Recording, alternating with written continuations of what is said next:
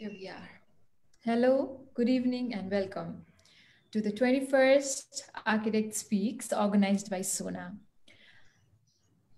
I'm Yatra Sharma, your moderator for the evening. Today with us, we have a very distinguished guest from India with us. He is none other than architect Krishna Rao Jaisim. He's one of the leading architects of India, and his career expands to a duration of almost 50 decades, a whooping 5 decades, a whooping 50 years. Yes, he started working during the 70s, and at that time, he was very inspired by the book Fountainhead by Ayn Rand, and that's why he named his organization Jaisim Fountainhead. That's so interesting to know, sir. And in the early 70s, when he started his career, he right away got the national award for the Cochin Stadium, and he got a president's nomination for the Taj Fisherman's Cove. And there was no looking after that. And then he ventured into international arenas. He went into Muscat for 5 years. He also explored other dimensions of architecture. He explored building material supply and running a stone crusher business, also running scheduled contracts. And then after 5 years in Muscat, in the 80s, he again came back to India in his hometown, Bangalore. And since then, he's been working from Bangalore, 4 decades in Bangalore since then. His organization, his Jaishim Fountainhead, it's done many variety of projects, commercial buildings, industrial buildings, educational, stadiums, amusement parks, and their resorts, apartments, luxury housing, race courses, and a lot of interior works. And many in his list. I mean, you can name it. He's done it all in his life. And he's also a very good author. We were just talking with him before this, we went live, and he already had a very nice story to tell. He has authored many papers and presented over 100 papers in international, national, and state medias. He's achieved lots of awards, needless to say, with his array of work, affiliations, national, international, many of those. He's given over 1,500 presentations in architectural issues, and we are so delighted to have him here giving us one of his presentations today. The topic of the presentation is shaping the built environment and also the unbuilt realms. So we're going to have a very nice story to hear from Sir about the works he's done for all this many years. So I'd like to request all the audience who's been listening to this to keep all the questions aside and write to us towards the end of the presentation in the question answer box. Not in the chat box, in the question answer box. I hope you have lots of things to learn from this presentation, and you have lots of questions and answers to ask him. So now I'd like to request Anju ma'am to give a short welcome speech. She's the president of SONA. Anju ma'am, I'd like to request for a short welcome speech to sir. Okay. Hello. Namaste, everyone. I would like to welcome everybody, and especially Jaisim sir, whom I had the chance to meet in my visits to India. We have very good memories together. And thank you so much, sir, for agreeing to this webinar, in one shot. We are really very thankful, and we look forward to learning a lot from you. My fraternity looks forward to learning a lot from your experiences, from your projects, that array of projects which I have really enjoyed going through. And we hope to have a very successful session today with lots of questions coming in from our young architects. And I'm sure very entertaining answers coming from your side. So thank you so much for being with us. Thank you very much. Pleasure. Over to you, sir, now. Namaskars to all at SONA, to all of you who introduced me, invited me, to all the real problems in this COVID situation to say, let's have a one-to-one virtual talk and get inspired both ways.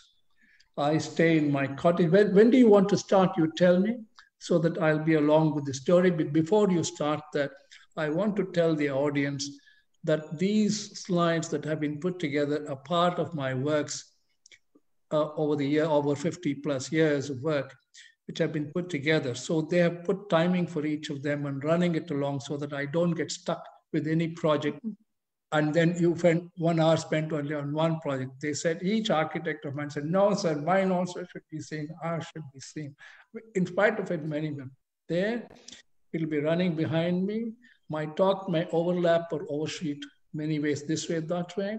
But as an architect, I believe you should be able to somehow contextualize the content, which may be there, may not be there as a process. There are almost 600 slides, I understand. Then after, I'll be very open to question and answers anytime. Do not hesitate to ask me. Now, I'll start off with the process. Go ahead. The first house, which I built for myself because I didn't have any client, you can start off with, is called Ego, which was influenced by Mies van der Rohe and built on the sea side in Madras where nobody would build. Then I jump off many times to my other office. Now in my thing, these are the early projects that are there. You go ahead. This is my first. This was on the seaside, or built for myself. I had no clients. Every block in that was made by my hands and my watchman's hand, everyone together. Then when they saw that, very top people started coming together and said, can you build me one? Can you build? Then this big fisherman's coach was abandoned for the tide by somebody else. I took it over, it became an international thing. This was the view. This is the Tetrahedra, which our great Superman, Buckminster Fuller, who met me, I met him by accident and taught me how to do the bubble. And that won another international award, which was really surprising. Then I met some very good printers. We did very large span structures that went around. Then we started exploring into areas influenced by Koensberger and Jeffrey Bauer into other areas of development. Something else happened. In those days, I wouldn't archive all my works because I said architecture is a process. It's a continuum. And this is a house which I built again in Bangalore after I came back in 1980. It's very simple. Simply has few windows and things. That's about it. And many people, like the scientific advisor, came up to me and said, could you do me a project? When I look at all the way we have been looking at things, eliminating windows, pushing back jollies, getting back the moon to make air breathe, makes a big difference to life. It's a double skin like the human skin and the third skin inside of the flesh. I look at architecture as an overall thing, not necessary to be taken over from the past or the future or by technology. This is my present office here, which was built all by waste materials that were thrown away by everybody because they just said, we don't know what to do with it. I said, give it to me. And then I went underground for my office, which goes inside what was called the setback. Below the road, the setback is anybody's. So below the road, I had space that became my lounge space for meeting visitors. Upstairs are water channels. This is where I used to work from till COVID came. Everything happening. It was just an open office. People would discuss in the verandas and things. Too much traffic started. That's why sometimes I moved into my cottage here at the moment. This is the lounge upstairs there, working together and working things. It takes you up to the other floor where my wife works from her room in the positions in the thing. I really wanted to take to this because I found it was not necessary to build more than 7 feet high roofs at those places. It's about space, it's about conditions. Then came a great film artist and a theater artist, C.R. Simmer, where he had a challenge with Charlie Chaplin. He was depicting Charlie Chaplin. So I put them together. I put underground, which every architect said, no, cannot be done, cannot be done. And I have this philosophy in my office. If somebody says cannot be done, do it, because that can be done. But one thing I tell my clients, which obviously nothing can be completed. Architecture is a continuum. It always happens. Again, in this particular project, again, There were beautiful coconut trees. They were dying. So the client said, you can do whatever you want with the coconut trees, build me a home. I said, why should I cut the coconut trees? A dancer. So when I built the whole house around it with dancing column, would you believe it or not, that the trees started yielding 20 times, 30 times the coconuts, which means they also have life. They want you to be part of it. We have this process. Then came one of the great, Kasarwalli, one of the great directors of films. He said, put all my things into one house for me. And when I finished his house, he never even went out to take his movies. He would sit inside and direct all this. Although he had a beautiful house out in the village, we did it. We put the courtyard, we put the small, in a very small site compared to his ability. I believe in this. Life is very creative. We must understand the difference and understand the differences. When I saw elephants coming and built a small outhouse, or what you call yard house for somebody, we made it into triangles so that even if the elephant hits, the building will not break. It'll be strengthened. The elephants love to come and hit. So we made a lake of water so they'd come and drink the water from here, go up, rub themselves on the thing and go. They never interfered with life. One thing we had to build the structure. The context here was the elephant rubbing shoulders with the structure. The tetrahedra, which I had learned earlier in school 40 years back, helped me do this process much later. This is outside Bangalore. It still exists as an outhouse and goes very well for many people. It's a fascinating space where you collect all the rainwater and put it in one space. As this journey goes on, there is a very interesting process that happens. Is the next one coming out? Yes, yes. Go ahead, go ahead. The next process goes on. He came and said, why don't you build me a city house for me? When I went to his own city house, it was a huge land with just a lot of what I would call nothing nearby. It was all one old lake, abandoned and put together, sand this. We literally floated the whole project. And in that project, we got what we called as the floating foundations we put. Then we dug another little pond next to it and made the water go to that place. So we collected water. And this is the same thing, you're going back. This is where you sit and watch the elephants as they come. And the beautifully he launched, and then the deers come, and then some luckily leopards and all. We have gone back to the first slide. And it is a real story. When I keep going, architecture is a story, is what I always believe. It is a story you can write, you can sing music with it, you can dance with it, you can literally play with it. This is the triangulation system that helps it hold. And after I finished, everything started growing around this place. Then this is what we took away the edge tiles so that the air would come and put fiberglass. I love to fuse modern technology with traditional technology or traditional understanding of materials. I believe there is no such thing as traditional architecture, modern architecture, future. Take this building for one, Mr. Suresh. He is from Australia and India, and he came, a wife was a dancer. I said, I'm going to try one thing which I was taught. Only two elements allowed, clay blocks and stone. 99% of the building is clay blocks, which people said will never work. Just jollies became houses and dancing halls. The only other element comes the glass to allow the permission of light in southeast and northwest. And then the walkway to the dancing hall through the thing. And when the dancer dances inside, she can see what's happening outside, but you can't see her dancing inside. She enjoys the space. She says, this way of working in space on the right side, this one, the thatching is a very good acoustic material and it really infuses. Then when we turned the block around, something else happened. The air started floating out, which means the hot air. This house doesn't have any air conditioning at all because it automatically, and when I put a stone and said, this is a beautiful stone, he said, that is what I want for meditation. So that becomes a meditation space. We have literally not used any handrails and other things in this, but grammars are the same. You must understand the grammar of architecture. Otherwise, it's just A, B, C, D, E.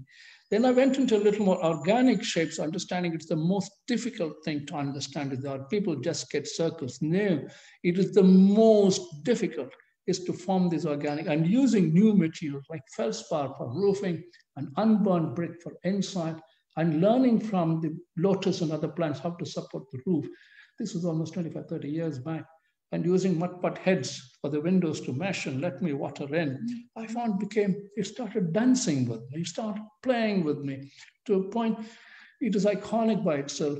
To another client who came after that, different, he says, when I was saying, why are you not covered the walkway? He said, hardly it rains. It's nice to know where to walk. The poles tell you, but why like a century around? Even this big dining hall in the middle, I don't have a roof except a netting to prevent crows and mosquitoes coming in. Otherwise, the big hall in the middle is open. The bedrooms are all have privacy. The sitting room has a little privacy. The kitchen has a little sense of space. The rest of it is just open. If you have noticed, this is the major central space, the court space. And when I took all the water from the higher level to the lower levels, we took them to another pond, which I hope they show it here. I'm trying to go. I found greenery grew by itself. It grows beautifully and maintained. To a point now, what has happened is a lot of other people visited this house and said, why are you wasting? They told the client, we will take film shootings and other plays and other things. It has become an entertainment center for many people to use it for various activities other than for living. This is one thing I keep telling architects.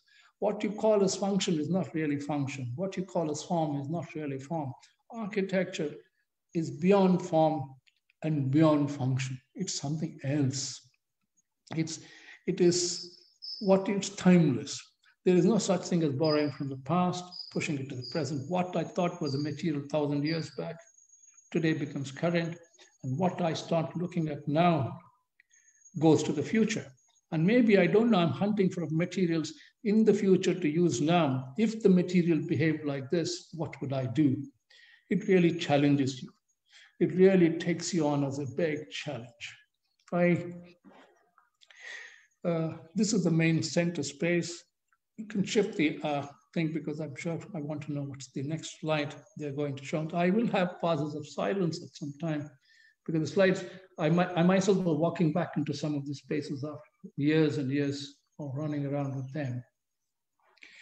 The other aspect that I would continue to share with many architects is a sense of exploration. Architecture is not just experiment. This is the puja hall in the center.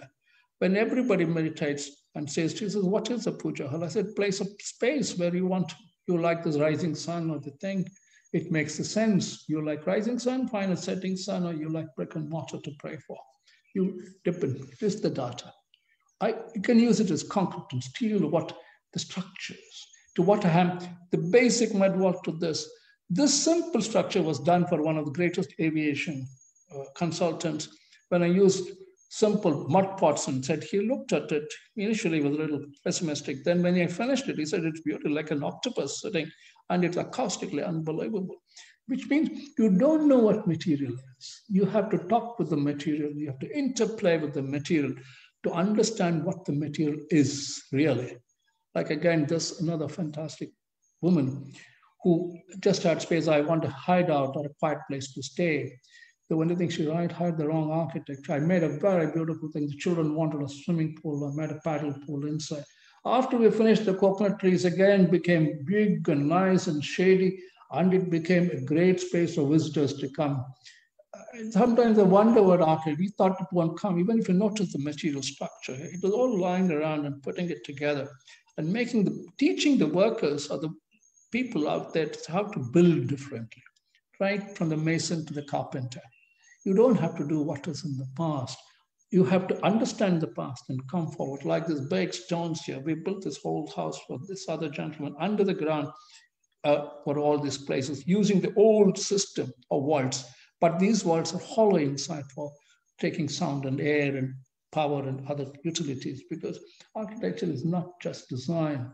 It's working with some 19 to 30 different utilities or disciplines which come together and fuse. When you find a well, I want to jump the well. They said, you break the well. I said, the well was there much before you. So I jumped the well and redid the staircase to put it together.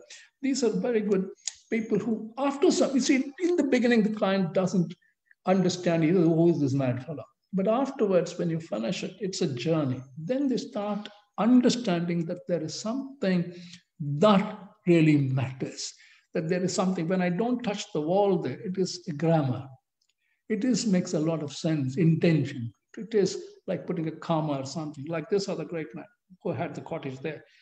All the people were throwing away the field stones on the road, making a new road. We took all the things, and when I fixed the glass and the railway line sleepers, which were replaced by concrete sleepers, they became superb acoustic and insulation roof systems on the roof, and the flooring became part. We simply did the thing, and the prayer hall was simply a door. I said, only the door. What about the rest of the wall? I said, no walls. Want to go into the door? The wall is imaginary in your head, up to your respect. And when we turned the roof, we found it became 5 to 6 times stronger. Structure teaches you sometimes not through the structural engineer, but the structure as material by itself teaches you. And when we put these wooden things onto the steel column, we found instead of resonance, there was question of absorbing of sound that happened. Columns and stones teach you many times. Something else happens. You start looking at the material, you start looking at the structure, you start looking at the space, and then a dialogue happens. In that dialogue, something opens up. Like this man wanted a pure Vastu house. I don't know, I smiled it and said, this is the sketch, this is what you're going to get. He said, Vastu talks about squares. I said, where does it talk about? Where does it say? It only talks about the meaning of the sun, the moon, the rise. He listened and listened and listened. And then finally agreed. He said, okay, do it. If I don't like it, I said, you don't like it straight away. What you want, it's up to you. But then, believe it or not, this house is visited by any number of structural engineers. It defines, if you notice, the bricks are all vertical in this, which was again violently violating the principles of brick structures of what you're taught in school. And each hole here is made with the sun and the moon calculated in a very specific way. By whom? By Maestri and the other things with a little compass around. And he can literally tell me the calendar of the month and the day by looking at his floor, which the sun and the moon dances with them. The air moves around with them, which really illuminates a sense of architecture that opens up. And we hardly use any plaster or anything. What I put higher level is, instead of using cement mortar, we climbed it with some other materials which is modern available. And I found the ability of the brick increases unbelievably. So which means modern technology fused with traditional work or what is historical work changes the way one people like. People always question me, do people stand and cook at 2 feet 6 inches or sit on the ground? I said, that's your problem. You tell me how you want to cook, you do. Like when you walk up the ramp, you want to come down fast? Okay, you have a space to come down fast. This is where the sun plays, and we have the sun diagram here, month and delay going around. Even this is below the lake, which is adjoining it. So the lake water would come in. So we had a little spout of water which would come in and come out the other way. It is really a very fascinating thing. We didn't build windows at all in many of the rooms. We just put the jolly around it 4 or 5 feet away so that there's a sense of privacy for the people. This is the space in between the room and the house and the land. And I found it works very well. It is very visited by a lot of people, things. He's now literally made it a yoga center also. He calls a lot of people. And next to it, believe it or not, I think they may have some slides of the yoga center also next to it here. But that is very modern and it's, and I use the word more technologically, another fervor of it. Here is the same thing. You just walk up, up, up. There's no staircase. You just move up the ramp and then come down in that spiral staircase down. This is the main hall, nearly 40 feet of Spain. This is very true, the heritage and tradition. This is the yoga center. He also told me yoga also needs water, which meditation and yoga center. And he says, I need quiet places and I need open spaces. I said, that's up to you. Tell me what you want. Space, space, space. I'll work it out. Light, light, light. Sound, sound, sound. Where to vertically set it out. You put a 6 planes. And then the water flowing literally sings to you most of the time and tells you where you're moving around. Not. This is another space that works. This is for the person with Infosys. But he suddenly said, add another floor. I said, your structure won't take it. And I looked at the structure. We bound steel pipes around it. And it took another 2 floors on top, which made the library and others easy, which means even the buildings talk again and say, strengthen me, make me physically more stronger, then I'll give you more space for you to play with, which means what is originally designed is not necessarily what holds you back. Another thing which we did is between the setback and the house, what was the legal setback? We never built walls in most of the places. We left them alone. We said, I asked the corporation, I asked the corporate person, I said, what happens if I leave the space in between? He says, what about the window? I said, my window is without frames. He just smiled and he said, okay, as long as you have a garden and that 5 feet or 10 feet, which we are asking. I was quite happy to do it, and it made a lot of sense. Like you sit on the terrace and have a tea in these good old patterns. Go ahead. Sometimes when it continues, I sometimes really, you come back to the quiet wine again. That's nice. Sometimes I'm glad you go back and come back. It looks nice. Even I'm getting very fascinated by some of these spaces. The other talk which I want always architects to explore is there is a difference between copying and imitation. Copying is understanding and bringing it down to your presence. Imitation is simply taking from somewhere and putting that should go. If that goes, things happen. Unfortunately, many architects all over the world, I think, it's very easy to convince a client. Even today, I was told that war zone material is simply an imitation thing which they've approved, which many senior architects called me and said, what is happening? I said, how can we intervene in this thing? Because it's easy for the politician or the bureaucrat to look at something imitated. Oh, it is like the Taj Mahal or it's like the Hampi temple. Or prove it. He does not understand.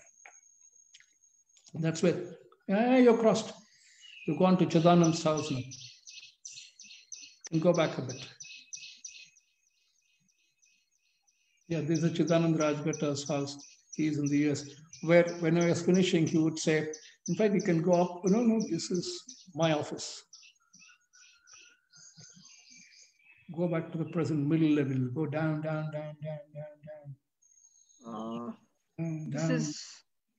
This is very early. Down.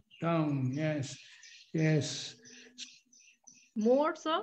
I can't see the thing. Put one and show me, then I will know. Oh, you go up again. This is ITC. Go up. Go up a little more. Put one now and show me what it is. Go up, show me a picture, then I will know. Any picture. Go a little more up there. Little more up. This is Abdul Kalam's favorite house. Go up a bit. A little more. Yeah, a little up. And this is enough. They've come to this part of it. You've seen that. Doesn't matter if you don't see it. Now we can slowly go down. Again, it's gone there. It likes to see my office again and again. I don't know how. That's why I said technology, whatever I do, technology defies you. Present. Anju must be wondering what we all architects do. I'm getting confused. You're gone to Chikmagalur now. Somewhere you're gone. This one? No, this is much later. Go up.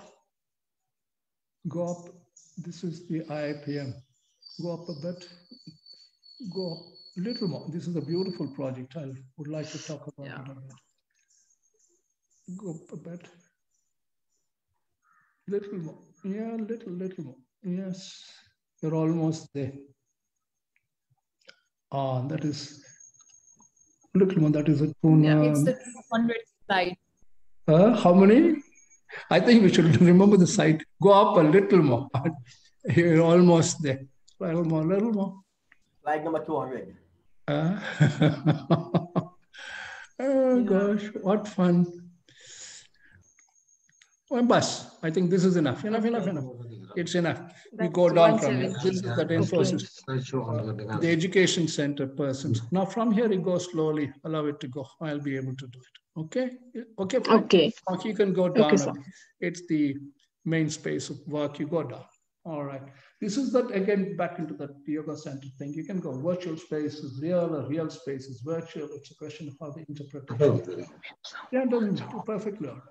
I don't mind walking through some of my projects again and again. You can go. Is it going automatically or you're pressing it? It's automatic, sir.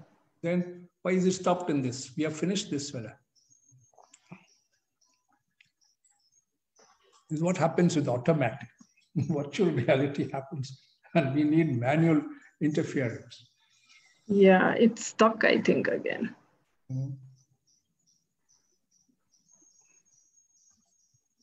It's not moving. You're the technology persons. I'm just taking my pen and putting it. Anyway, some people who are watching will really understand what is happening in this. Very interesting. Where are we now? This is somewhere else. Doesn't matter. You can go. You can go down. You can go down. It's stuck. Get off. It got stuck with that house, not with the bigger project. So that doesn't matter if you skip 50 projects. Doesn't matter. In the meantime, if somebody has a question or something to ask, they're perfectly open to ask, so that I can interact with that also. Or if you want me to get into my philosophy, when people who taught me how to think are very strange people. One of the first was Sheila Tribe, then Buckminster Fuller, then Otto Koensberger. Then I had it's moving now. Yeah, good. Yeah, you come to this big fine span house. The same house, you go down perfectly all right. It'll move by itself. How will it move? Not moving again. You go to manual and move instantly. Yeah, I think I should do that.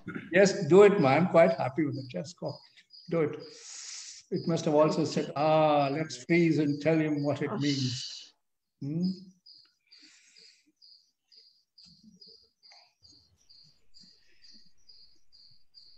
You like to go back to your yoga center. That's the problem with you. You're going back to the yoga center. Yeah, it's moving now, sir. Yes. Well, let's see. This is the terrace of the house where we added a lot of load to make a library, and books are very heavy. People don't realize it. So loading books and putting it together became a big challenge, and then putting living rooms where people like to sit and visit. The staircase here is very interesting. I hope it comes, because it also has a lift integrated with it to take people up and down. It's a very process that people see the problem, or what I would say biggest challenge, stopping. Again, stop. One of the challenges of architecture is when the client comes, he comes with his family or his kids or his father or mother or whatever it is they come. Or sometimes one client just get married and come. They have to realize it takes about 1 year or 2 years to finish that home. And by the time, if their lifestyle is also changed, their methods of approaching life is also changed. It's like most impatient clients nowadays don't like this happening, so they go and buy an apartment or a flat. This is the terrace, which is not the real way a home is. A home is something else. That is just a place to live. This is the staircase that comes down beautifully at this house, but certainly it goes nowhere. It's a very interesting, powerful staircase. Then there's a little bridge that connects the thing and takes him into the library so that nobody else can easily get inside. You got a courtyard garden that goes around. Look at the books. It's got a couple of tons of books all over the place that runs fully. This is very true. Architecture is not all. In fact, we were talking and saying, is architecture an environment process? Or what is it? Like this house, when we didn't put handles in the beginning. The kids, little kids. This is what do I do? But the kids will learn. In fact, the kids learned it faster than the older people when they started moving up and down. Then only for an older mother, he said, no, please, sir, just put some railing. Anyway, we made a playing railing, a dancing staircase to go up. This is another thing which I do very often. In fact, this is called the floating connection between the bedrooms and the lounge, because we didn't want any columns hanging. In my entire practice of over nearly 50 years and doing about 2,000 presentations plus, this is Chidanand Rajgatta's house, the New York Times. He stays in New York, comes and works here. He said, when I was doing it, removing the shuttering, we looked at the shuttering. In India, we remove shuttering sometimes very badly. But if you give it a color and texture, it looks like artwork. He said, it's different. It looks very powerful. So all his US friends would say, how can you ever do it? I said, you can never repeat it, because this is only once in lifetime design. So I don't know whether they're billing me or they have enough. Look at the texture on the roof on the left side. If I started killing it and plastering it, it will not have the tuck. So it's a question. This is why I said you can't draw all the drawings in the beginning or say, this is how my building will finish, or this is my architecture will finish. It is a story. It's a play, it's a dialogue that continuously happens. And if you have the time and energy and move. And the one thing is you don't build. This is another house in Coimbatore for a very big industrialist, one of the top industrialists in India, where he said, I want it very geometrical, simple, clean, easy to maintain, things like that. We managed to convince him on how water can be taken in, pushed out, walked about. He started smiling and looked at me and said, yes, I understand. This is for the other person, which is, he's today with the other, he was Tata's person in the beginning. Then I found roofs and ceilings also play with you. They're unbelievable creatures. This is the north, southwest of this great man's house.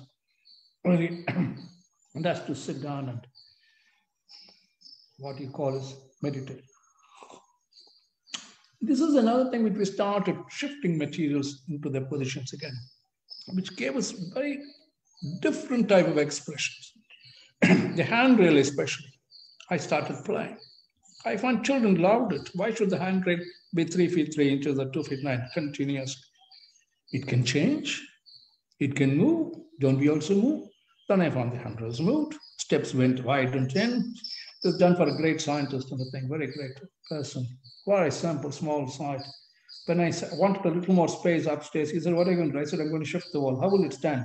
I said, the steps stood on the wall. Now the wall is going to step on the steps. He smiled at me and said, you architects are mad. I said, yes, sir. But then after I finished, he gave me a hug. He was a great man. Still, the moment I walked that side, he pushes me in and said, you must sit and be with me for some time, like steps and staircases. Sometimes, except for the rise and tread, the other pieces of staircase can violently change. Because I believe music happens there. Visually, if everything was identical, it makes no sense. But if something happens, like you see a dog running around or a cat running or children running around or something, if your spaces also ran around you, or the steps, you meet small things like this bird now speaking behind me all the time, or the squirrel is also behind it, what's speaking and wondering. This was built in the north, a very great agriculturist person, where I said, when he saw the tubes, he said, what are you doing? He said, I'm going to build a house in tubes. He said, I've never heard of anything like this. After this, he would hire me for anything he wanted to do. It's a huge house. I could choose any land, anything, and build it. It's a very fascinating thing that people are willing to discuss with you, provided we architects sit with them, have a dialogue. Yes, we need patience. They need patience. You have to find a time. And when you start doing, they come up with bigger challenges than we expect. And that is where the challenge happens. We can get away with drawing, this is my drawing, this is the way you build. Oh, this is another great scientist, one of the greatest scientists, Byron's house. He built it like this is Abdul Kalam's favorite staircase. I had a picture of him walking out and said, I'm dancing on this. I really love that man. That was really crazy. Walking around. And then we went, took him down. He said, water is coming. I said, yes, sir. Somebody built taller buildings around. It may become a swimming pool. Luckily for me, it stopped. Or unluckily, it could have been a swimming pool. It's become a lovely place for gatherings and readings and meetings. Till he died, he would always visit this place. It belonged to the Indian Institute of Science director at the time. Future, let us look after ourselves. This is one thing I tell all the senior architects. Oh, we are building for the future. I said, no, learn to build for yourself now. These are all for the senior IAS officers, public officers, who will come with some public project for me to discuss. Then walking around with me, they said, forget those projects, build me a home or design me a home. When it comes to that personal homes, bureaucrats are unbelievably free with you. But when it comes to public domain, they freeze your hands, legs, tie everything up because the PWD ties them up. They question. They would rather go by what was written before and simply sign. That is the problem. We have to change that. But to live, survival is very easy. Live. I like this great man. It's fascinating. We never built a wall around him at all. Sit back, went. This is the Hewlett Packard's. At that moment, he was the MD, the chairman at that point. very quiet person. Jason Brahman, very, very interesting. We worked with an evolving process. This is sometimes when I take the house a little higher and see what happens. Take the stones, push them out. My young architect, look at the stake as it walks this way rather than go the other way. And still the steps are very comfortable. I get my youngsters now playing with me and say, can I play with the roof? Can I play with this? I said, yes, yeah, every roof and every stake. As I was telling you, we have not repeated a single stake as ever. We have not repeated a single anything. This is right on the hills. Belongs to the tourism director in those days. Now she loves it. If she sees it, she will say, what are you showing? I said, madam, you have such a beautiful view. Why spoil? She said, it's all your rati, jam. So I just put it. She says, people just come and one thing, how to roof this at the place. We just use thin fiberglass. There's another fiber roof that I got from Spain and just pushed it on top of her head. And just a beautiful space. And this is where her little space of interaction happens. She works on that hill, walks down to this hill and comes down. Decisions demand design. Very important. Even for a very tight project, held back some time. We architects must learn to take decisions, depending upon where we are, why we are, and how are we going to get it implemented. You may make a drawing, you may make a 3D model, but then the structure speaks to you on what do I need? How do I go about? Like the staircase, I had a beautiful fabricator. He loved it. So can I come up with something else? He plays with you. I find every person, India is very fortunate that way, that every person who works with you, probably same thing with Nepal, where every person who works with you has his intents within himself. And then if you allow him to express, he joins with you. This is the Institute of Photography, Light and Life Academy in Kannur, where I saw the laborers' quarters hanging in a short form. I found they're more beautiful than what the British ever built or anything, very built and very comfortable. And the slope was initially when we built the traditional, we couldn't stand. Then I built this on a 45-degree slope where studios, all these things came up. Their projection screen, exposed material, just washed with local syrup from one of the trees that took the washing for all the thing. And the students walk around here. To finally, when I walked around one fine day, I find the students even, they're not photographers, they won't even go out of the campus. They said, sir, there is enough fascinating space here for us to work with, because it's got infinite studio, finite studio, all sorts of spaces that work with. Simple structure, very simple building, but unbelievable. Look at them, each one competing to get a space for the thing. That's one of the biggest Kodak and Agfa have processed with this, and they joined with this for international programs. Most of the people are from all over the world. They come and study the movement. They come, there's a little walk towards the canteen. When the rain falls on it, it's beautiful. This is one of the biggest automobile studios where all cars are shot. We pushed the whole thing underground so that it is not seen straight away from anywhere unnecessarily. It's like a little fellow going below the ground. It's got a beautiful profile, very simple roofing material. And in the evening, when the Todas had left one campus space, that becomes the evening space to eat. That's the architecture. It is there already. Only thing you have to make that space work for you.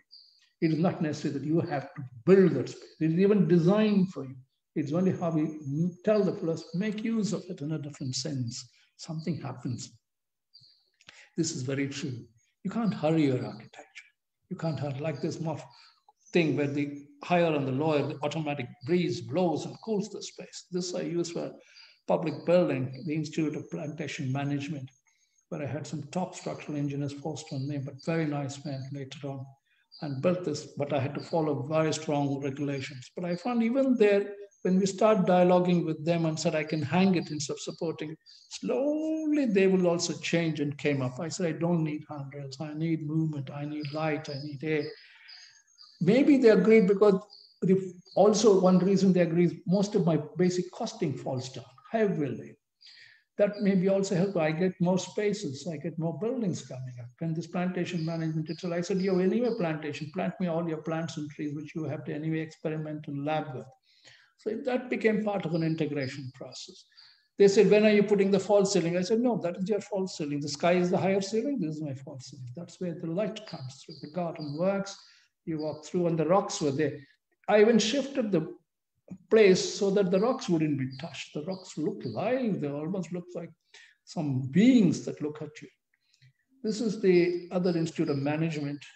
It is in Tumkur side, built for the one Swamiji, one of the Swamijis who lived up to 120 years, a phenomenal person. Every other building in that campus was straight line, straight line, straight line.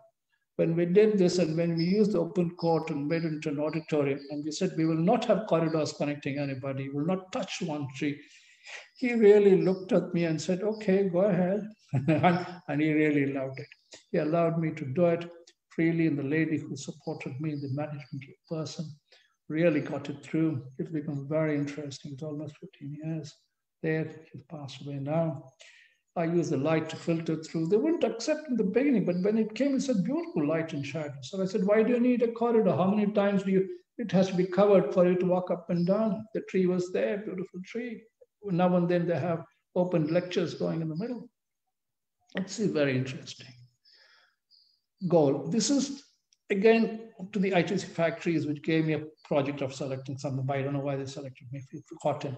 They gave me, said you can demolish all the sheds and build us one technology center. They were first going into IT. I said, why should I build? That is the fellow who gave you the money to start your company.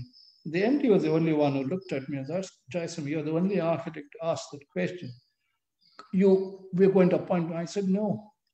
Then I took it up. They forced me to take it. Then I took it up. I really enjoyed it. I said, no question of interference. Only thing is, they would have given me any budget I wanted. We finished the project, the whole project, initially one, then another 19 projects, and 1/10 of the budget thing. I said, no need of cushions, furniture, fabric, anything. No plaster, no false ceiling, nothing. He just smiled and smiled till the chairman came and the MD came and said, this is wonderful. I said, I'm not even going to close the room. What rock was available became the reception table. Smoking area was just ground. And the Buddha's thing became the expense of space and prayer inside.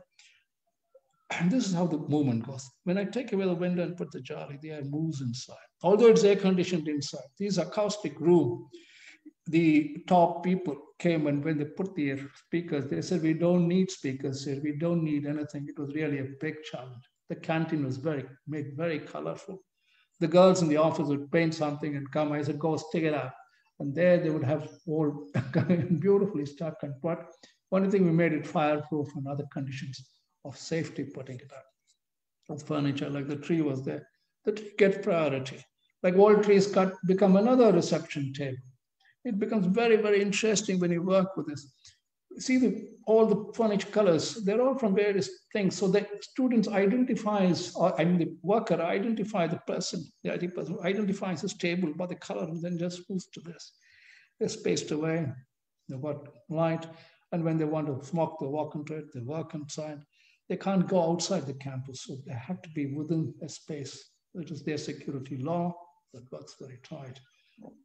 In the old walkways, I simply pulled the walkways away and put water bodies that stopped people crossing, plus it gave water, which is a beautiful material, which is a beautiful sense, which makes life come alive. Water is like air, is one of the things. This is one coffee day thing where we told coffee day, wherever the floor is missing, that's your thing. This is the library on top.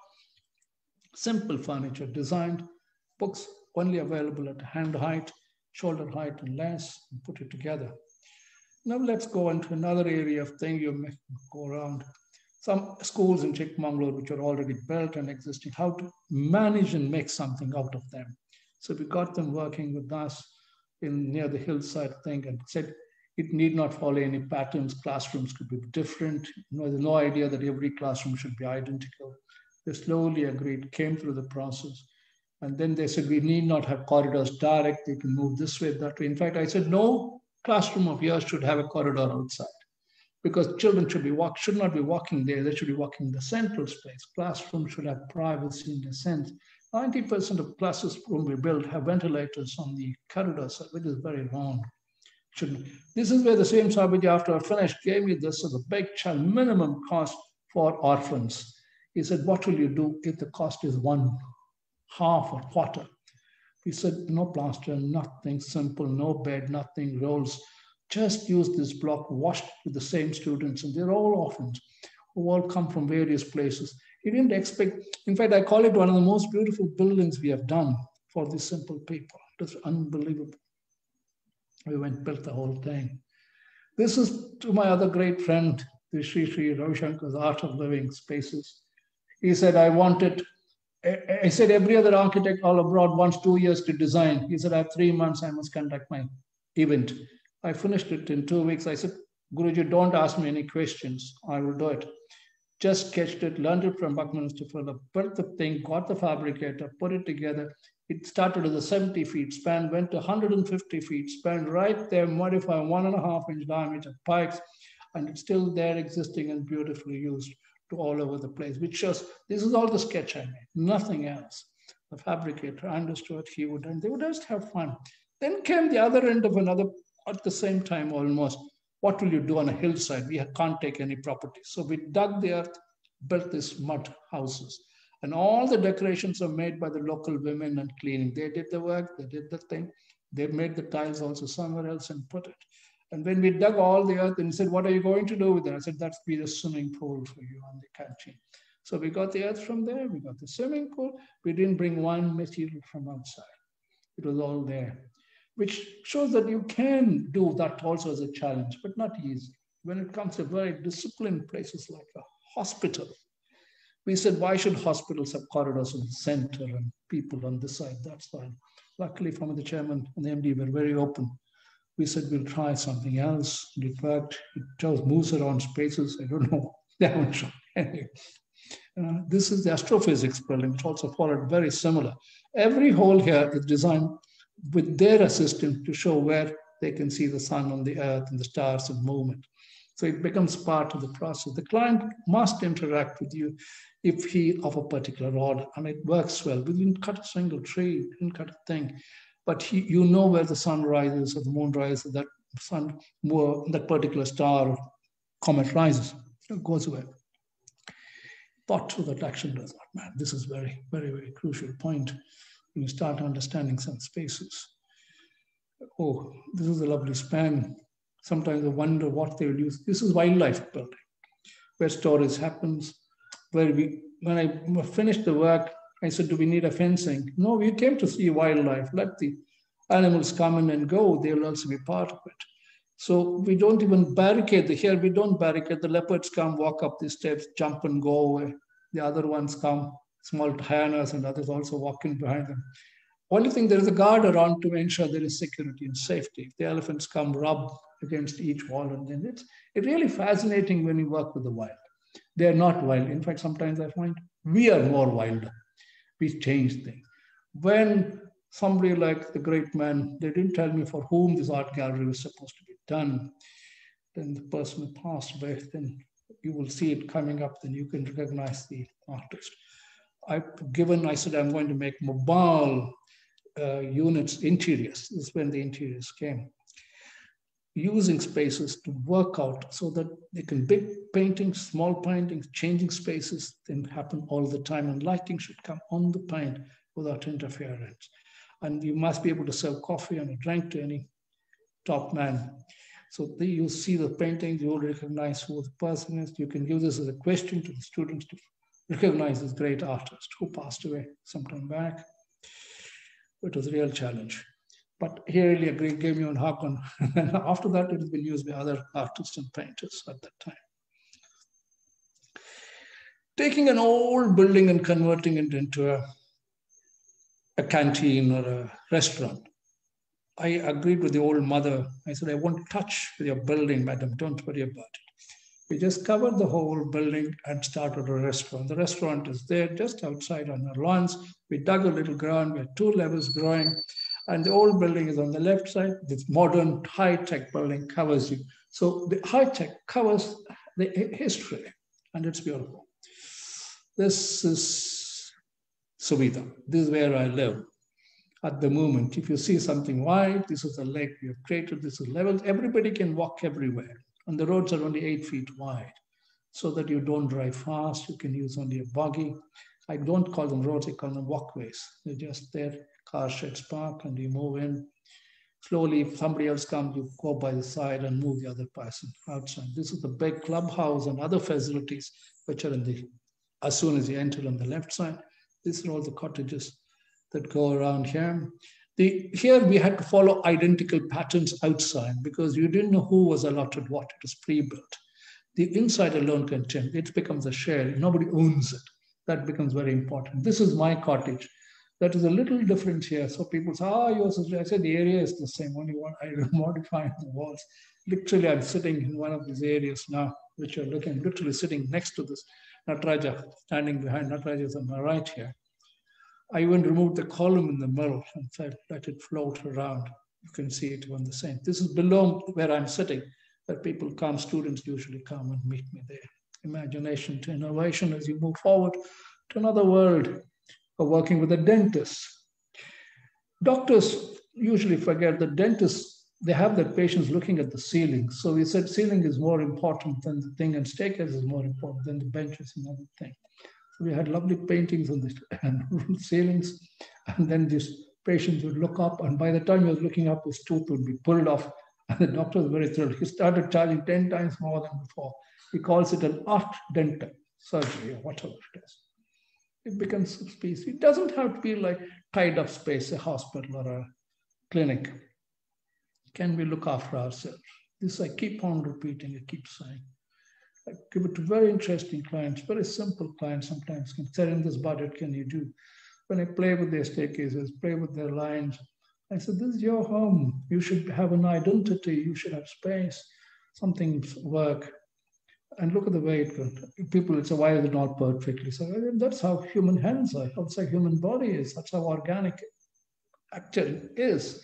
If you look at organic nature and organic article, and human beings take the senses and make them into elements. It's very easy to look at some other way, but it's just difficult as a challenge, especially when the plants grow in your building without even asking for it and something else happens to it. The trees start speaking, the plants start speaking, and the bricks and things start speaking with each other. There is what you call a conscious discussion if something happens. So any person who walks into any of these homes for the first time or second time, there is enough to converse and talk. Something happens. Because it's not just strip for white walls or something. No, there's something more that happens. So the place should, what I call spiritually, open the person to look at things. With another a villager came to me and said, I want a home. I said, you people have all the land in your world. Why you want me to do it? He said, do what you want, where you want. When we didn't know how to cost him. So I thought they would go for traditional hardcore thing. When I went for a high-tech open, I thought he might reject me. No, which means we people have not given the villagers what we architects can really do. When we bought this roof and said, he really loved it. He said, sir, why isn't nobody gives us all this? Why should your door be straight? Why should your door not be anything else? Why? And he would give me materials and other things lying all over the village and say, do it, so it's yours to do. It was a big challenge. Now my challenges are usually in third level and fourth level urban spaces. That's the urbanization I'm talking about.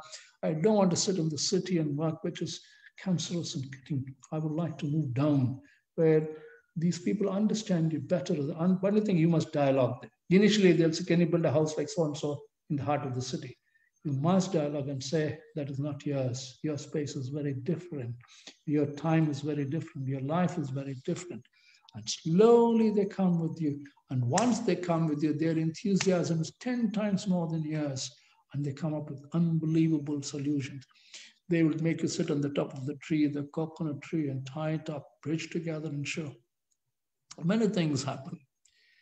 It is almost a discussion and a dialogue. And they come up with more. The women in the villages are very artistic. Yes, how do you freedom to choose? When the same village says, we want a clubhouse. We said, okay, we'll be disciplined in the beginning, and then we'll take you around to a clubhouse, which is very different. And when I said, I'm going to do something different for you, he said, what? They said, we want a swimming pool. They thought I'll dig under the ground a swimming pool.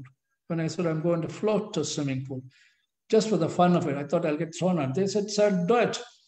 Believe it or not, we floated a swimming pool. And I said, what would you like below the swimming pool? He said, what do you mean? I have space. So we did the bar below this. We didn't even allow them to put railings around here. Only where safety for children was done. That's only the place. We allowed the water and the greenery to move all over the club inside. I think there's a huge number of slides in this. Another very interesting client, I'm just jumping spaces. I'm just talking to you as I see the pictures and floating in front of me. Patterns are created. My architects create patterns. We come up with a story. Each one has a story. I said, any dome has a story to tell. It's up to you to create that universe. We were created to think. All the animals behave within their matter of fact. And even when they work within, but they work very fascinatingly. We humans must think. You mustn't repeat. That's why I hate this urban flats and things coming up, which look identical, all as if they put people inside. This is another great, very interesting client with a cultural person. He would allow you anything. He said, what I said, okay, that takes my piece of art. So he found we could find anything from anything. Big space. One thing, his wife said, why do I need such a big space? He said, no, you wanted to sense the village in the city. Here he's giving you the sense of village city. So look at the light that comes in. It's just verticals, no large windows except one or two places. Just runs in. Yes. It's a manifestation. Materials have avatars. How to make the avatar come through? You need a lot of help from a lot of people. Even when a column comes, can the column speak to the two walls and say something can happen? I find it's a process. It can do. When the blinds come, we work a small gallery around it. Something else happens. Sometimes I wonder where I did all these things. Where did I get the guts to do all these things? It looks so severe and simple. When somebody walks in, it becomes beautiful in another way. Art becomes architecture.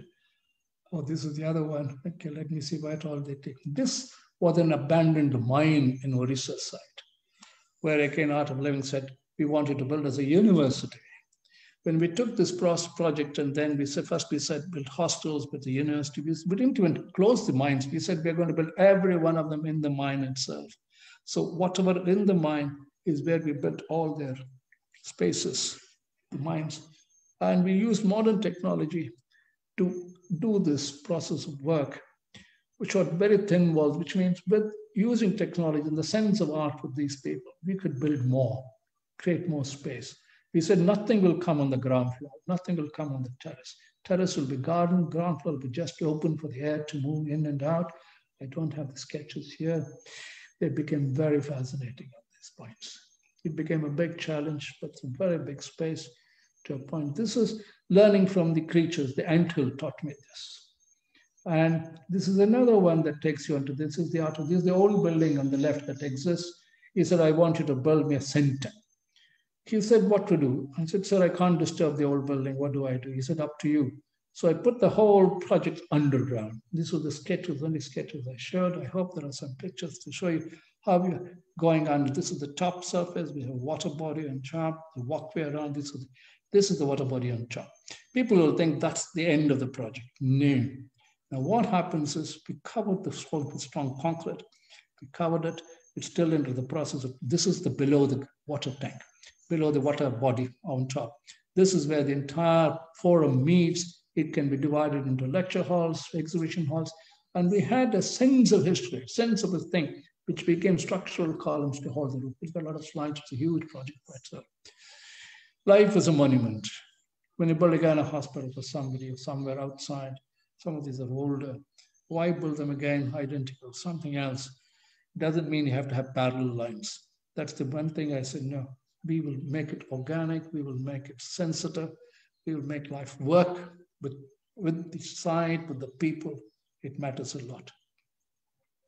This is what is called housing for the poor. I found the easiest and the simplest, most economical way of building pure housing was using the hexagon and the octagon. We took them together. This was for the housing problem that happened a couple of years back, housing for the masses. And I find it is more fascinating, more beautiful than what we did for the rich. The hexagon and the octagon really give me structure. And it gives me flexibility of tremendous nature. One day it's a 2-bedroom house. 1 year later, it can be a 1-bedroom house or a 3-bedroom house. No lifts, nothing. The air flows below, the air flows above. All the marketing is done below. And you could either have sectors or you could have things. This was the Tamil Nadu chief minister who looked at it. One called all the villagers, made them look at models. Would you believe it or not, the villagers And the fishermen immediately said, yes, we want it in time. I was really surprised, and I hope one day they finish it.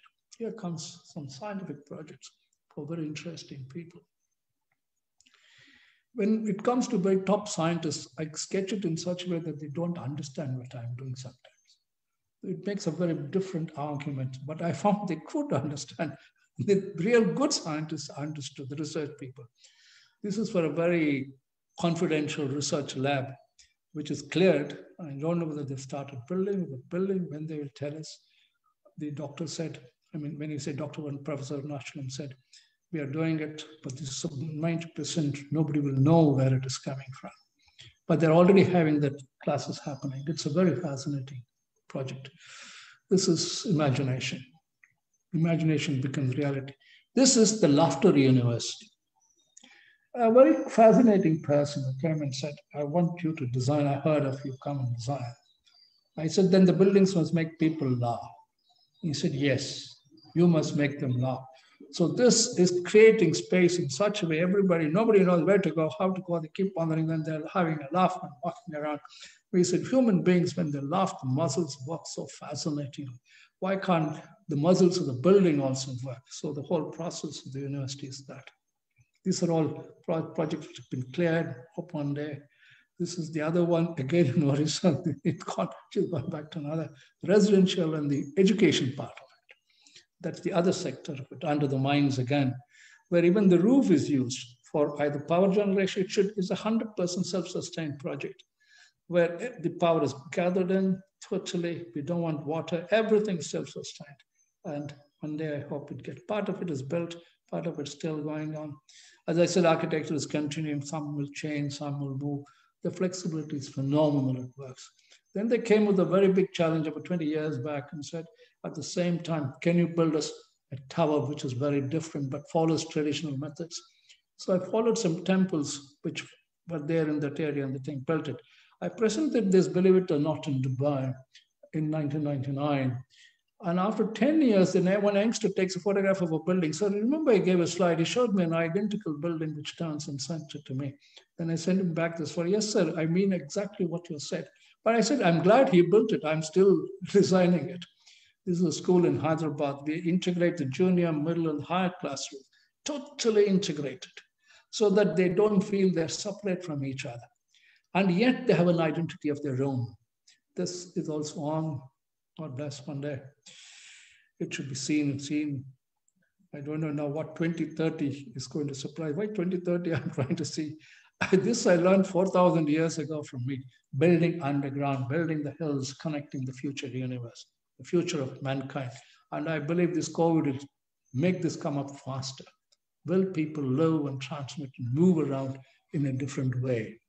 When I studied this, I went to Egypt, studied it, went to many other mountain places in Andhra Pradesh, Karnataka, and North, and many other places. Maybe your area also has fast communication between mountains.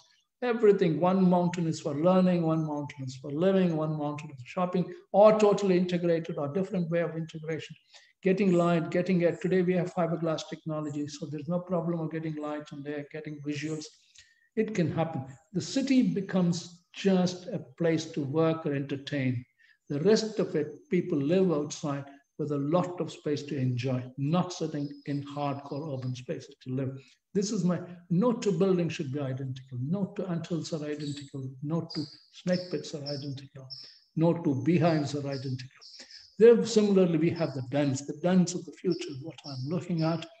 This is where the building should happen. I hope it happens. We call it the megapolis. This is the last slide. Reason should rule, but emotions will hold. I deliberately didn't use the word emotions here, but namaskars to all of you for patiently waiting with me for such a long time, almost an hour. Thank you very much. I'm open to anything that you offer. I hope I made some sense presenting this. Thank you, sir. Thank you, Andrew. Thank you, all of you who managed it. Namaskars. Thank you so much, sir. It was an awe-inspiring presentation. 600 slides and not a single moment I was looking away from anything at all. Such beautiful stories. I love the coconut tree that was standing, the elephants and the barrier for them to rub, the dance studio where you said the dancer could see everything but had her privacy, the puja room, all the yoga spaces, the spiritual spaces. I mean, the way you use the material itself, they look so organic, spiritual. The living mountains, it felt like we were traveling to some other dimension, and I think everybody felt that way, like the materials and the play of the fluidity of everything that we saw, everything that was there. I think I personally felt I was traveling to some other world, like it was completely a different dimension. I don't know about the audiences. What? Please share your questions with us in the question answer box. There's so much. I'm sure there's so much questions that you have. This organic quality, the earthy tone that you could see throughout the space. It was so beautiful, felt so much closer to nature. Maybe because of the lockdown, we've not been able to go out so much. And looking at all these open spaces, airy spaces, just answer. I feel like, there's this little child inside of you playing with those levels, staircases all the time, going up and down, moving us in those spirals and the staircases. So interesting and so playful. Just loved everything. Such rich architecture, unique. Everything is so unique and so rich. It was our privilege to have witnessed your work, sir. And I think, like, I just feel so refreshed after looking. It feels like doing something creative after this presentation. So let's see if we have any questions coming up. You're all dumbfounded. They wouldn't know what to ask. Ask what you want. If I they're think together, everybody just ask them anything. struck. Ask them not to be worried what I would answer. Anything they want. It can be a question, it can be clearance, anything. I know usually even in my office, they all keep quiet and keep looking at my face. Excuse me, Yatraki. Yeah, I think they're just all inspired for now. I think we have Srinivas sir. He wants to ask some questions. Okay. Srinivas sir. Yeah. Okay. So, in the meantime, until we have our questions coming in, I have one question for you, sir. So, like I saw, you were telling that, like you were designing, decisions would come, dialogues would come up, and you would also look at the structure and, work with it, and your designs would continually change. But you also talked about architects at some point should make decisions at some point. So there's always this duality when we are working on something, like we are all into it, and sometimes we can't come out of the box. Like, it's so, like, sometimes it's very difficult to actually decide the right Good. moment. So You how do you approach this? you brought a very good point, which I didn't deliberately bring it here. This is some fun I have nowadays with my young architects with your thing. Everybody says, I want to think out of the box. I look at them and say, I am an architect. I want to jump into the box and see what is it you people want to escape from. I have not gone inside and seen it. So I want to jump one day into that box and see what is there that you people don't want inside them. I'm sure there is so much to explore in that box. I want to go inside and see what it is. That's one challenge I have in my lifetime. Good thing you brought this box question. Everywhere this good out of the box. I said, what out of this? There's no box, there's no sphere. In fact, they haven't shown the house which I made for something. I don't know, probably the client has said not to give. The two projects they have not shown, which is still under thing. One is a bubble. It's a bubble. So the bubble moves. So the client moves with the bubble wherever it is. It rolls. It's so designed. The building is so light, it can even float. But the person who walks inside is the only weight. So that weight is what keeps the place at that place. He says, where will it go? I said, wherever you want to go, you have big land, the bubble moves around. We're almost finishing the project. Hope one day. People don't believe me when I say you live in a bubble. They think, oh, it'll explode. No, I said, no. Today's tensile materials are so good. The thinner the material, the stronger it is. I tell any young architect, don't worry about the size of the column. There is material. That is where technology helps you. It can look at materials in a different way. It can make unbelievable stuff. This is where we have 19 to 20 disciplines. Structure is only one, material is only one, the psychology is one. And there's so much of acoustics, of light, air, sensitivity, so many. I put them as 19. Sometimes you burn, when you push the 19, there's 5 senses and the 5 million, there are a million choices. And we architects have to understand all of them. It is no use building a building and then structural engineer puts a beam and then say, where do I put my air conditioning duct? Which means the architect is not thought about air conditioning. He is not thought about lighting. He is not thought about that. It is our job. It is the most difficult profession in the world. Very few people understand it. Doctors, they know exactly where to cut, where to chop. And if you die, they bury you, put you in the, push you off. The lawyers go argue and go. I have them all around me. But we architects, there is one point which you made. It is not a dichotomy. When you meet the client and discuss, you see, remember, you're not designing it for yourself. You are the process of the client. You are the language. But his is the story. Hers is the story. The children are the story. Their story you must tell. And a story like Mahabharata or any other thing, now no beginning, no end. If the story has a beginning and an end, it is not a story. The story continues, architecture continues. What we designed as an auditorium suddenly has become a pavilion somewhere. What we designed as a home has become something else somewhere. That adventure should happen. That, to me, is architecture. It's beyond space, it's beyond time. It has no function and no form. Function and form are for first 3 year students who we teach basics. Otherwise, architecture is beyond. In fact, even I was talking to those, should we even use the word architecture? Should we use the word habitat? The only thing we know is architecture is for human beings. No, I said architecture limited, is for all the other animals. Our architecture is unimaginable. The human architecture is beyond imagination. That's up to you. Why do you put some points there? That's quite something to think about, sir. Okay, we have a question from a very senior architect, Srinivas, sir. I think he wants to talk to you and ask you in person. Srinivas, sir, I think you can mute yourself and ask questions. Can't hear. Hello, sir. Srinivas, sir. Oh, namaskar. Sir, how are you, sir? We fine. Where are you sitting nowadays? I think it's the same thing. Tell me. A site under construction. Oh my gosh. Sir, yeah. Yes, sir. Sir, at present, we are in such a condition where everything is more of materialistic in nature. Yes. What do you tell us for like us to look at, to keep us practice as much more? I'll tell you, you got a very interesting point there. That's why I showed materials that talk. And this COVID experience to me, we are the only profession who love this COVID in India. I love it. Do you know why? Clients can't come to me. I need not go to site. I can sit quietly and think and dream what I want and tell the client, this is what I want to do. This is what some people like to kidnap me and all. This works very well. We are the only imaginative people who really don't work with our hands, yet we get other hands to work with. That hand is also a material. That is also a thing. You should start. I agree with you on many things.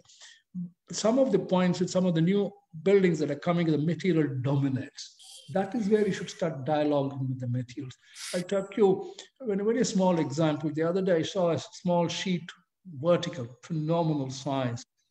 Then I called the structural engineer and he said, what are you using? So this has got fantastic qualities. I said, what happens if I twist it? So nobody has asked me this before. I said, twist it, what happens? Suddenly he realized twisting it made it 10 times stronger, the number of twists depending on. Plus it looked, I haven't shown that yet. It also looks beautiful. And then it supports anything it wants. A thing that couldn't support but had the quality to support. So you tell the material, I will tell you what you should do. The material talks with you then and dialogues with you and says, this is what I'm capable of doing, but nobody has asked me to do it. It's like going to the site. You will find sometimes the lady who works there cleaning the floor has more artistic sense Then the mason or the engineer sitting there who is only looking at his books and ticking. That lady, you call her separately and say, what would you do? She said, sir, if I were there, the water should go this side, clean this side, or I'll put some artwork on this, because at home she's the one who sits and does it for her children. I have believed it's a phenomenal dialogue. Only architecture is at that time one-to-one, finding and working. That is your material, not anything. Today we have one new element that has come, the fiber concrete. I haven't shown this building, which was actually invented and done in 1964 or 66, which I attended in IIT Madras. It stopped. Today it has come back as if it is some new revolutionary material. They brought it to me. I just smiled at it. I said, why are you smiling? I say, I saw it 60 years back, not even 50 years back. I said, you pour concrete any dimension, any shape you want. You don't need this hardcore reinforcement running parallel. You have a totally new material. One thing, you must make the material speak. I haven't shown, they have deliberately not shown you the project that won us the highest award 2 years back with the RIBA award, or the Tirupati Auditorium. I think the girls have deliberately kept up some project, which I was shocked after 50 years of doing that project.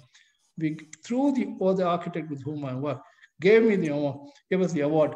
It's the highest award. I said, why, sir, we visited this after 50 years and realized it's still not only standing, it's working, it's beautiful. It is the Venkateswara University Auditorium. It was a candleless type of double shell, open air auditorium and a closed auditorium. That's why we architects must go with the dreams and do it and realize the dreams into reality. Yes, there will be critical evaluation. They will kill as many engineers, especially haters, for all this, making their life difficult. Actually, we make it easier for them to understand. Go ahead, Srinivas. Bold, tell me what's your actual problem at site. We'll kick him. Yeah. So we have a few more questions coming up. I'll catch you up, sir, at some time. Please, welcome. Yeah. Thank you, sir. We have Jacob Matthew, who says, Mr. Jaisim designed my dream home in Bengaluru, construction in progress. If you want human element to your project, it's Mr. Jaisim's vision for a home will be a differentiator. Mr. Jaisim changed my vision from house to home. We have a question from Ayushma, one of our participants. She says, thank you for the inspiring talk, sir. It was very refreshing. We've been told that our design should be futuristic, and we should also think about how the design should be feasible in the future. But you've mentioned in the presentation how we should think for the moment. Could you please elaborate on this particular principle of yours? Is it a girl or boy? It's a girl, Ayushma. I thought as much. She worked it very well. When I use the word futuristic, it's in a different sense. I learned it from J. Krishnamurti. I don't know how many of you listened to him. First time I was a very young boy till he called me much later to design the Valley School and the Rishi Valley School. He would look at me and something I would say, he would sit under a tree talking. When I say, sir, that is the past. Now is the moment. That moment is gone. Now is the future. He said, time is a continuum. It is never the same. There, now, tomorrow. Tomorrow is today. Today is yesterday. It's a continuum. Human beings should learn to live in that continuum. Your building, your space should allow for that continuum. You can't build something from history and say, my grandfather lived in it, so he was comfortable, so you will be comfortable. No, you will not be. Your future, like your children, they want something. They don't know what it is. You are the present for them. You are building what your space. That's why I'm saying the flex should be flexible enough to change to the future. Architecture should evolve itself to the evolution. You will find the challenge becomes very interesting. I had recently a client, after 20 years, he came back suddenly in his car, like Jack Matthews, another fascinating person who always questions me. Another 20 years, he said, Jaisim, you remember building my house? He said, yes. When you built my house, I had 4 children staying here, 1 married, and now you come. He didn't tell me, go there. He said, what do I do with this space? All the bedrooms are empty. My kitchen is there. Who will walk? What would you do? As an architect, what would you advise? Shall I knock it down and give it to a builder to build something? Then his wife walked in, we had a talk. She wanted some space, only in the kitchen. I said, that was the kitchen 20 years back. Shift the kitchen near your bedroom. You have other things. She She gave me the idea, shut. She said, can I have a guest house here? Because a lot of students staying around this place. It became something else. Guest house for children, for small couples. She said, she looked at him, now I am earning money, not you. He just kept aside, change it whenever you want, do what you want with that project. And it's still there. And they love going in. Take my own office. I don't stay there. Everybody else has walked in, about 5 clients, including Shruti and all. About, I think 1, 2, 3, 4 clients have taken 4 places, all IT and various categories. So we love this place, very flexible, very unique. I said, this is supposed to be designed for an architect's office and home. This works very well, especially during this COVID period. These small spaces work because it has got tremendous sense of flexibility. Don't worry about the future. We'll look after, because you design for now and in a continuum manner. New materials will come, new challenges will come. COVID is one more thing, something else. Both. That's why I showed you the Egypt 4,000 years ago. That has become today. It'll go on. Okay, so we have another question. It's from somebody anonymous. In some of the designs, there are covered vertical circulations like stair. So how will that act during rain and other climatic effect as well as safety factors? I don't understand. Can you tell me? Somebody's talking about uncovered roofing surfaces or something above the spaces, stairs. So they're asking. No, the uncovered spaces are at the edges in certain time. He's not wrong. Oh, you're talking about that house with no roof on it. Perfect. Yes. You good fellow, he remembers. In the big center, which I did that house, which I said even the walkway doesn't have a covering roof. We sat there one day as we were finishing the house, the big roof coming up, and just what is the cost? What is it doing? Then I said, call the mother and the other thing. I said, show me the weather calendar. How many days does it rain? She said 30 days, 40 days maximum. And out of this, how many days are holidays, Sundays and Mondays, and Saturdays you go? She was very blunt. She said about 20 days of that we are never here, of those rainy days and things. But she said, I know what you're thinking, but there'll be mosquitoes and crows. I said, that I'll take care of. But tell me what is the security? We will put a grill that cannot be seen in a very light manner. There's nothing there. All the rooms can be locked. So 30 days. And I like the little one who heard this came, I won't have my dinner in the rain. Some of them want. They put an umbrella there when they really want, big umbrella. They take everything, sit down. Where else can we enjoy sitting, raining all around, taking all the food, sitting in the center space? I said, they become more creative designers than I could it. I did it for one thing, something else happens. It is up to you to explore those things. Architecture is an exploration. It's not an experiment, it's an exploration. So it depends on the climatic condition, and because of the you must study everything. Area. So taking risk is also fun sometimes. So let's move on to another question. Can openness design create piece of land? Can't hear. Somebody's asking about how to create openness in design in small, dense cities. Oh, that little place which is not even 9 feet by 20 feet, which I showed you for that aerospace man. The roof comes from one edge, doesn't even touch the other edge. The walls only float. The door is not even, I don't know whether they showed the door. The door is 2 feet below, 4 feet wide, because your shoulder is wider, leg is only 2 feet wide. You walk to the 2 feet, the door opens in a big triangle like this and then closes on top. And then boom, it's not even 7.5, 8 by 10, about 90 square feet, from which he runs one of the biggest aerospace consulting firms. 3 people sit there and work. And all the visitors come from abroad. They love the little garden, love the place. Oh, this is fascinating. It becomes auto air conditioning also. Yeah. The smaller the space, the bigger the challenge. I'll tell her one more thing. It is very easy to do large projects. The moment a project is 1,000 acres, 100 acres, I just smile. When a project comes 20 site or 20-30 site, 20 feet, 30 feet, and then say, I want, that is a challenge. Getting air, getting your neighbors quiet, getting all this working and doing the work we are doing through projects at the moment. very, very dense. Getting the material in the morning before the other fellow wakes up, working in the night without disturb. Working is a process, building is a process, living in a process. We made a Chazin shown it that wanted a sunshade to be done. We found the only way we could get the setback and the sunshade done on the 20 feet side is to make the sunshade slope. So that becomes the staircase. When the corporation came, I said, that's my sunshade. Sir, but I also said, how can I stop a person from walking on a sunshade? The person is walking on my sunshade. It also creates my setback. He just smiled and he said, sir, you've sort out all sorts. And inside I get the 15 feet by 15 feet space within which all of the living room, dining room, and the sitting room and the bedroom. Bedroom below, the sitting room is on top. One over the other. With this, it's a real challenge. Smaller the site, the challenge is great. Yeah, definitely. And I think there are many examples coming up, especially if you look into the trend of small houses, tiny houses. Roma, I also thought like this.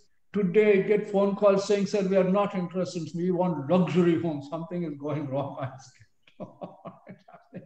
Go ahead. There's another question for Himanshu Kumar who is asking for suggestions for a fresh architect.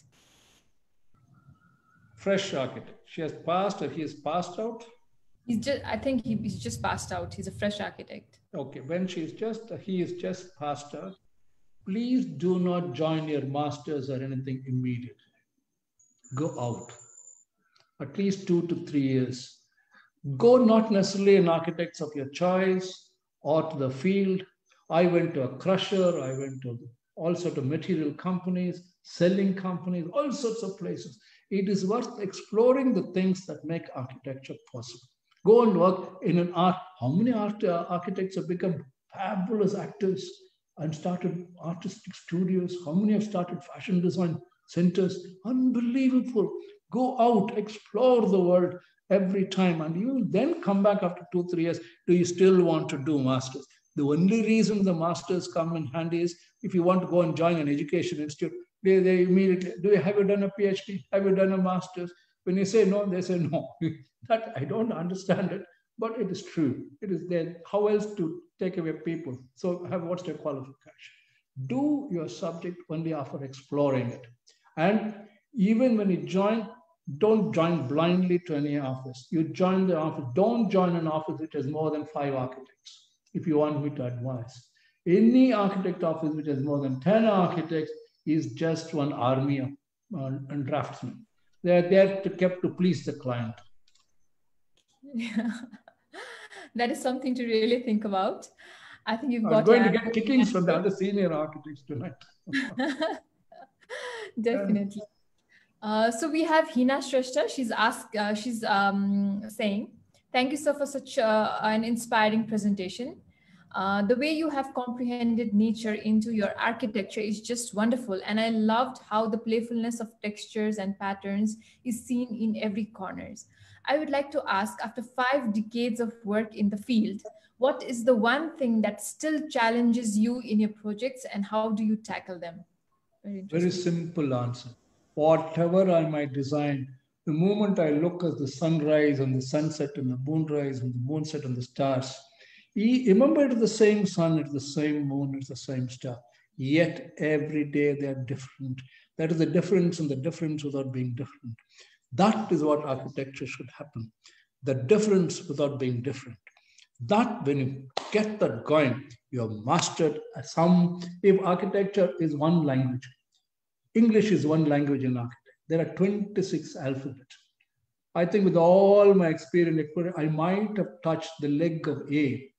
After that, which is B. There are another 26 alphabets to run in this particular, another umpteen languages for us to master. So concentrate without concentrating. It is not a contradiction. Architecture alone understand concentration without concentration is what architects understand. It's comprehension without comprehension, because we are the only people who think in the abstract in the detail in the abstract. No other profession does it. The poor painter requires his tools. The artist requires his tools.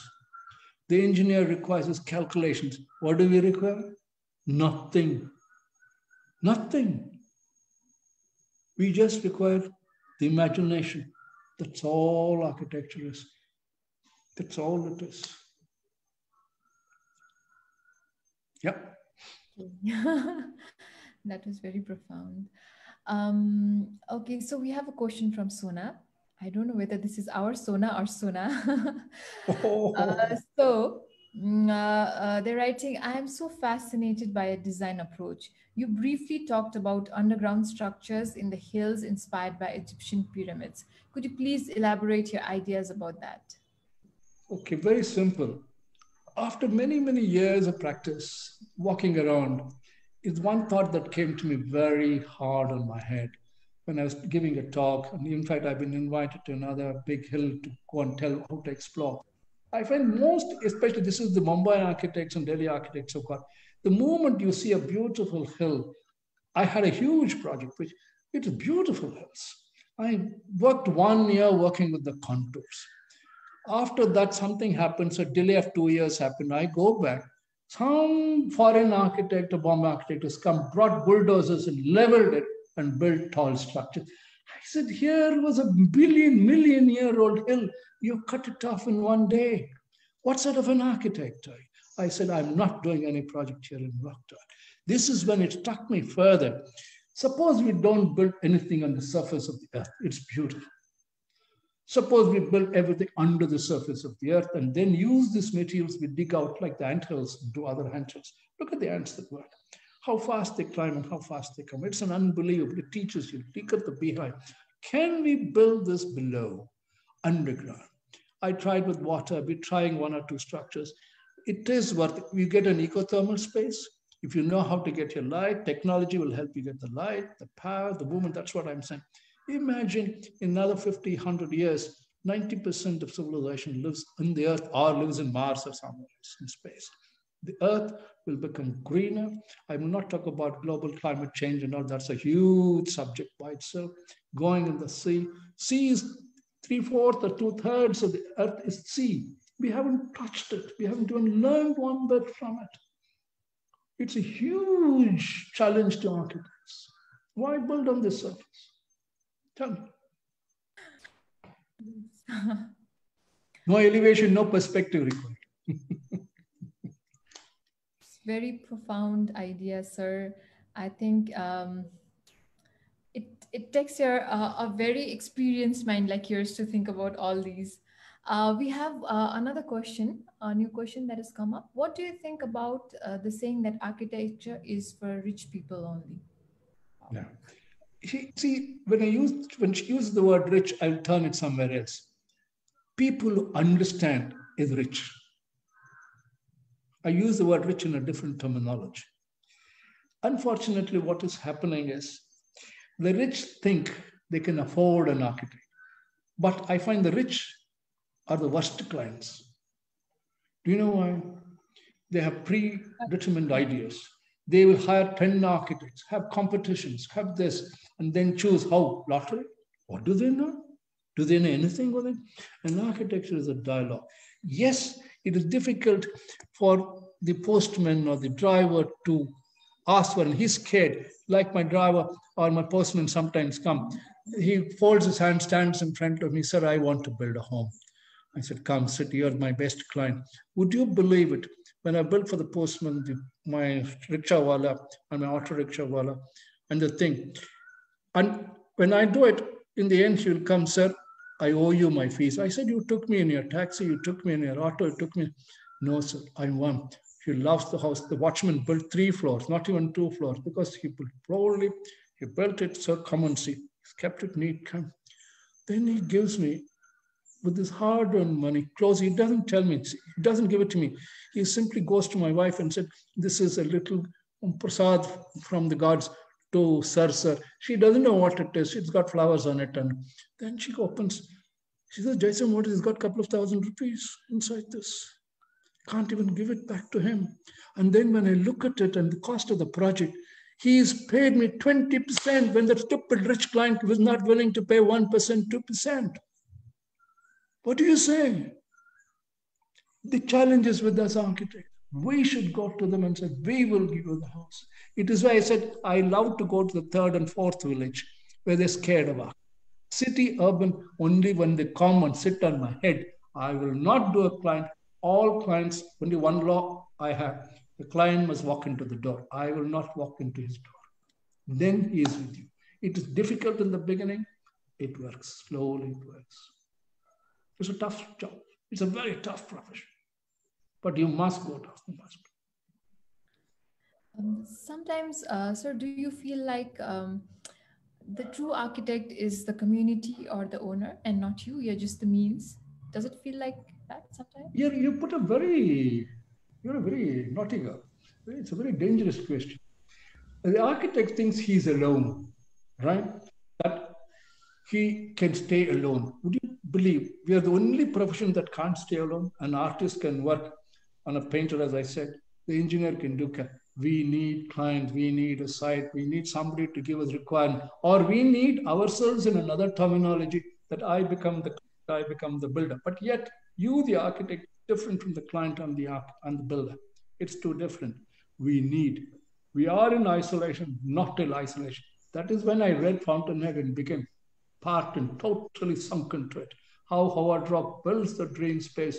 And I thought that was a joke and that was only a story. Then I went to Russia, I went to Petersburg. All the buildings she writes about are there, driven by some fantastic architects, believe it or not. And it's not a story I'm telling you because you asked me this question. I went for an architects conference in St. Petersburg. Out of that, after the conference, four super architects from all over the world, four of them very top, walked out. I could make their faces out. I was looking much. I went to them, where are you? We are going for a walk. You from India? I said, yes. One was a Japanese, one was Australian, one was US and things. Can I come? I said, pleasure, come. Would you believe these four architects and me walked where nobody would have seen those buildings? Everybody's rushing up and down. It happened 3 times on that same walk. I'm just cutting the story short. He stopped, the other floor stopped. I stopped. I also stopped. What are they looking? That they had not read Fountainhead. All the four. This is beautiful architecture. It must be at least 50 years old, 100 years old, 150. Then I went close. I find the name Roth there. Then I find the other name she uses there. I said, this looks familiar. Then I said, what? I took it. Then I came back. I wrote to her office. I got the office, said, yes, sir. You're one of the first people to really go there and visit those houses. That's what she really meant when she wrote about St. Petersburg and many of the places in Moscow and other things. And then out in the US, you can make it. Great architecture is never seen. It's experienced. You must, as you walk, experience great architecture. Normal architecture you can see, not the other. Thank you so much, sir. We have no more questions. I think. No problem. I'm in a conference. We are really loving the talk. Anju ma'am and I are saying we don't want this to end at all. Go ahead. I have no problem. The only plane I would have gone with snooker, that old man told him I'd call him later. So one question. Babaram is very seriously looking. I would like to request audiences to bring more questions because we really don't want this to end. And Mr. here says he has time. So I think we can bring in more questions. Until the questions are coming, I have one question. Sometimes, sir, do you feel, I mean, with your expansion of your career, sometimes do you feel like we as architects are trying to overpower over nature? Do you think, do you ever think like, what if I had not built anything? You know? It's a good question. I did look at this again and again. Luckily for you, along with me, today is not here. One of the top environmentalists of India lives very close to me. The very old person, very unbelievable environmentalist. Every time we meet, we are human beings. This question came up very strongly. Why should we build at all? That's why I said we want to build underground is another way of looking at things. if you don't build, the human being built a cave, looked at a cave, then built a shelter. He needs shelter. He needs workspaces. It needs a built, and then the communication community happens. They become small gatherings. That becomes the urban sector, the village, the city, the metropolis. That is human nature. You can't stop human nature. That is nature. Then I questioned and we found human being is the biggest aspect of nature. To deny that nature, the nature, is wrong by the other nature, which thinks it was there before us. The only problem that happens is engineering that kills nature, not architects. What happens is, I won't blame them directly. They are asked to build a highway between two cities. They are given cost, this price. What they do is they take the city, they see terrain, correct. They don't even walk down and see whether there was a 100-year-old tree or whether there was a lake there, what was there, nothing. It is not that it can't be done, it can be done. It requires an environmentalist. It requires a little more thing. Bureaucracy and to think. This is why we should start working with bureaucrats. We should start working with these people for them to understand the sensitivity of spaces. It brought a very interesting question the other day between two. We were sitting together in one small place to say, why is anybody hurry from going from Bangalore to Mysore? Why does he want to do it in 40 minutes when the beautiful journey is so beautiful? I thought, yes, it was a question, but there was an youngster like you said, sir, but my work is there. I have to go there and come back. Then the third person answered, why don't you use the fast plane or fast track thing and go? Why can't the roads be still quieter and slower from place to place? I could stop here, move there and go. This will change after some time. The communication is very important for human beings.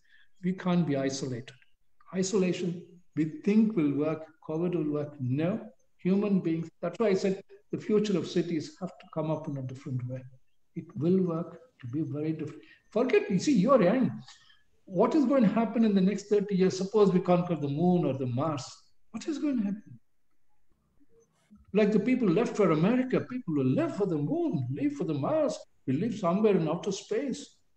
Something else is going to happen in a very big way in the next 40. That is why, unfortunately, this is a professional forum you're talking. I was talking to students yesterday. I said, when you do thesis, please don't do a thesis which I can do. Do a thesis which I cannot do. Do a thesis under the sea or in the moon or Mars.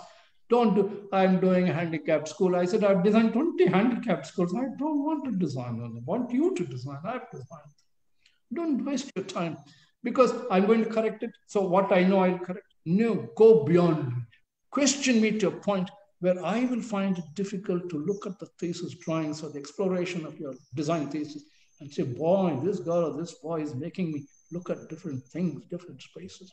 That is a real hard-working thesis. That's what I want young architects also to tell. It is difficult, but it should be Wow. done. So I was asking if we could stop, and he said, no, we are going to continue even more. That is quite an answer, sir. We have a question from Devato Shahu. He's asking, have you ever designed any rectangular building? I have never seen Look it. at him. Not the one which I showed, the little water bottle. Tell him, my greatest inspiration is Mies van der Rohe. The simplest rectangle, which is never a rectangle. 1:1.4, 1:6.7 is a rectangle, including the row 0.34, point will all come into my mind. Would you believe it or not? One historical professor taught me architecture in the 1960s. He was a history professor. Then he didn't like the way I answered something. I went to his house. Said, you're talking only historical architecture. I don't want to learn. He smiled at me. Then he brought another thing. He said, this is the only other man I admire. It said, Mies van der Rohe. I said, who is this? Oh, Google nothing. He said, he's today the greatest architect in the US, come from Germany, he's gone there. Believe it or not, I went to the US embassy the next day, walked in.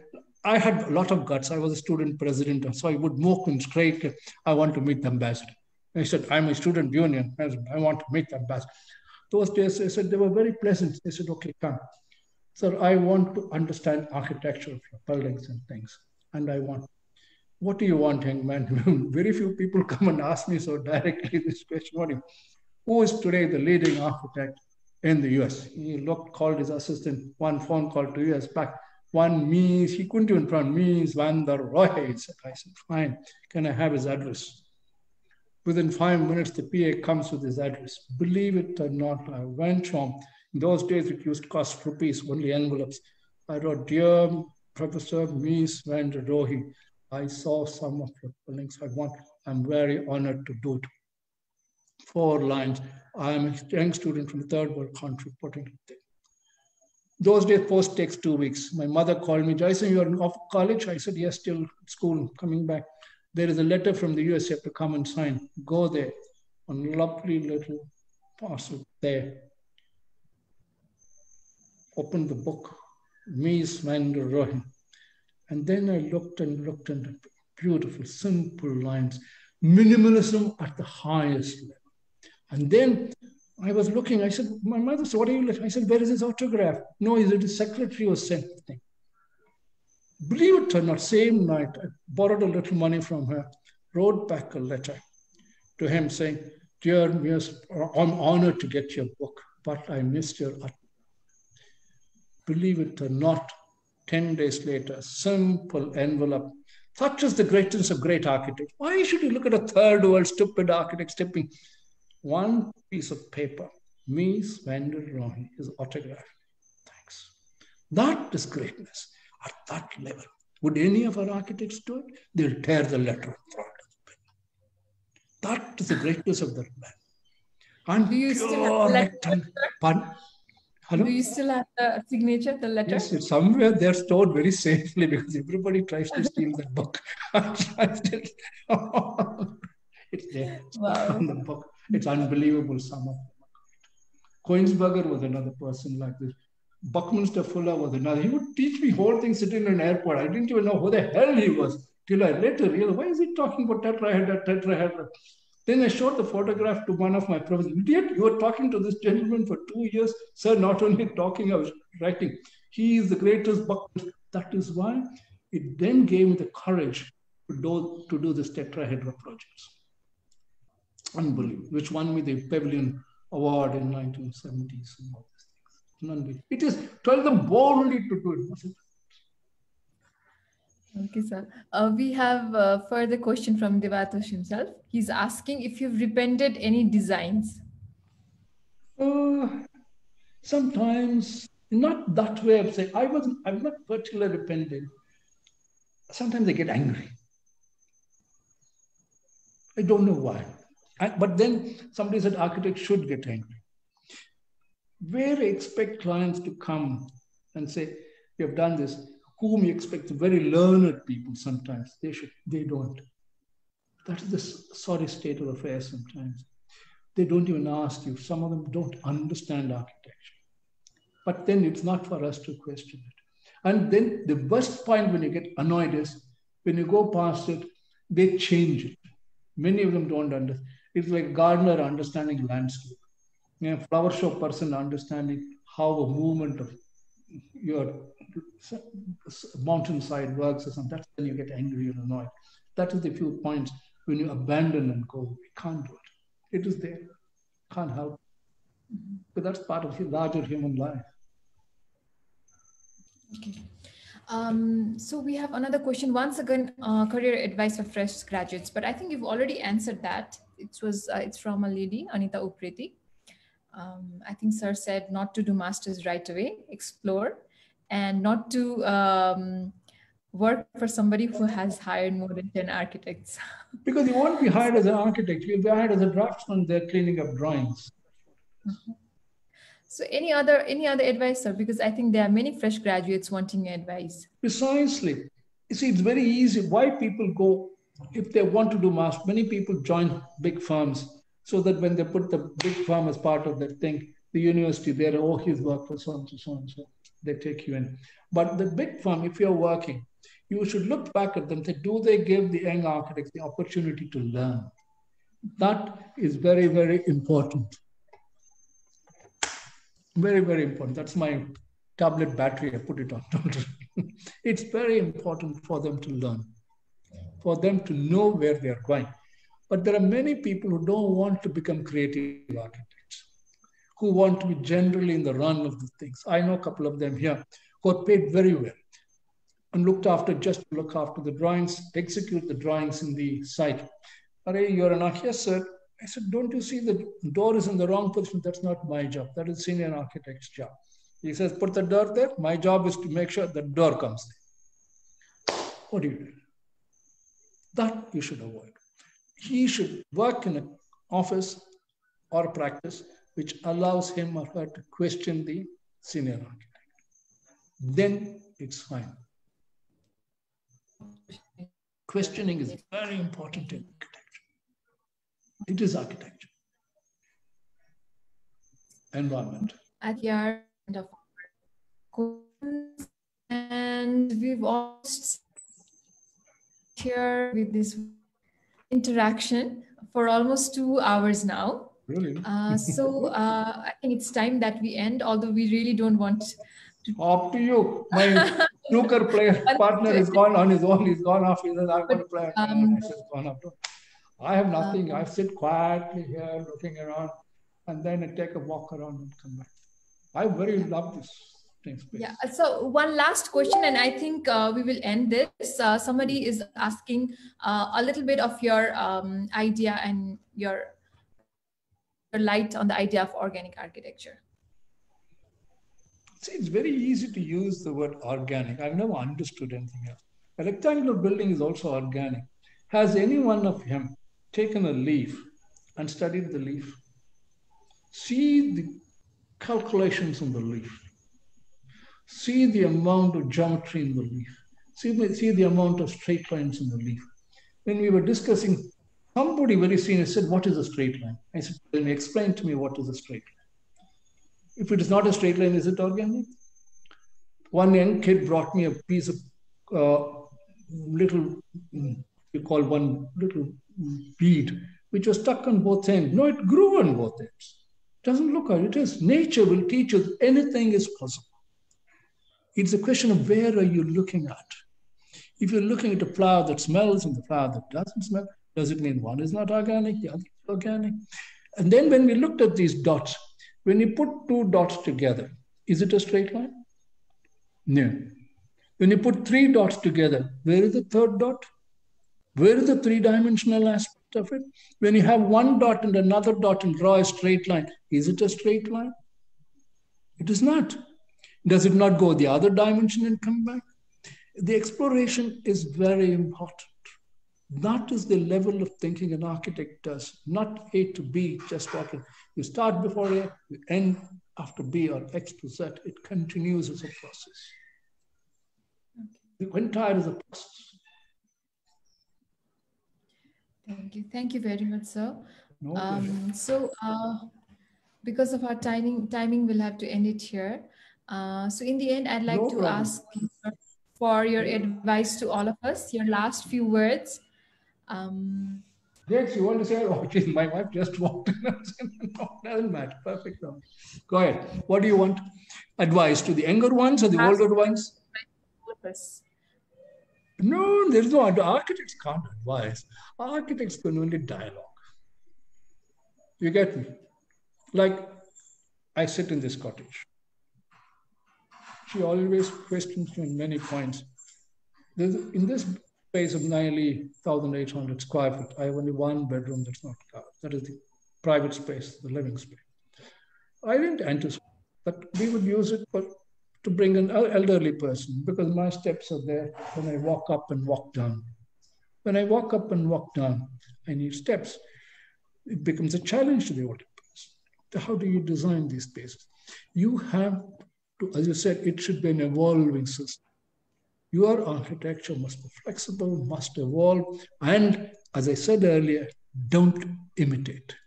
Learn. If I see the wall behind me, you see the wall behind me? Can you see my? Yes. Yeah, you can. Would you believe that those two vertical blocks are joined by what? I wish I had a thing to take and show you. The wall behind me, the vertical joints. What are they?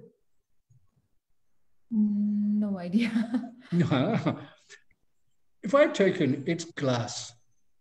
when a young architect walks and shows them, the two blocks are joined by glass, not by mortar. Wow. They look at me and I said, in the night, the light takes and comes on this side, but even now, if I can see the light of the other side shining through with total promise on the line, it comes. But when you tell somebody, an engineer or somebody, or even in your class, you go and say, I'm going to put the glasses to join to bricks, they will fail you the next day. Correct? The question is to take the challenge up and do it. It makes a big difference. Imagination is the highest level. Architecture allows imagination beyond art and beyond technology. That's my base, challenge them, and work with your workers. They are the people who finally, you don't build, somebody builds. We have to do that. It makes sense. Thank you so much, sir. There was so much learning from you today. It was wonderful to witness all your projects and look at the which was very intriguing itself. Also, you were telling us about the birds. I heard perhaps back. So, sir, once again, and in the end, I'd like our president, Anju ma'am, to give the thank you remarks. And here I sign off. Thank you so much, sir. Thank you, everyone, for tuning in. It was a privilege having you, sir. Thank you so much. Namaste, everyone. Namaskar. Okay. Thank you, sir. This could go on and on for hours and we would just listen in. It's been so inspiring. So, thank you. Namaskar. Yeah. If there was a vacancy in your office, I would come as an intern, sir. There's always I haven't learned even a dot of architecture after listening to you. This was so inspiring. So I can see the JK Awards behind you. I recognize that one. Yeah. Good for you. I deliberately kept it to see who will notice. Yeah, all those must be awards. So, sir, like you said, some of your... This is a beautiful sculpture. It's beautiful, very, very beautiful. Yes, sir. Because you asked, I showed you. No, yeah, it's beautiful, sir. Yeah, craft is always beautiful. So, and like you said, some of your projects were not in the slides today. So hopefully we get to see you again to share those projects with us. It's been very inspiring, sir. I'm sure our fraternity is very happy to be listening in today. And we look forward to more such interactions. It's been inspiring to professionals, to students, to very fresh architects. Thank you so much, sir. Thank you so much. It has been my pleasure to be with you all. You gave an opportunity to express myself. It was a fantastic. Thank you very much for the evening. Thank you, sir. Thank you so much. Namaskar. Thanks a lot.